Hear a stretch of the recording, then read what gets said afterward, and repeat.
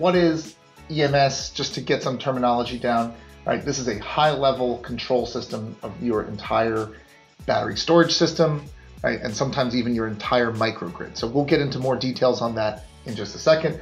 But really, if you just think of it as sort of the operating system for your energy storage, that's a pretty good mental model, right? It'll do things like tell the batteries when to charge and discharge to get different benefits.